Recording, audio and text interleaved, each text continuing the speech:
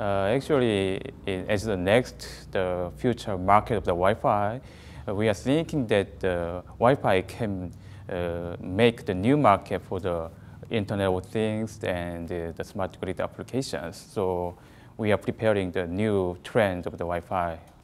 Many customers and many the service providers want to provide more the new application about the Internet of Things. So Internet of Things need very low power consumption and more comfortable service for the very longer lifetime. So test group can help to provide a more user experience to the customer by supporting the very low power Wi-Fi and the very long range Wi-Fi.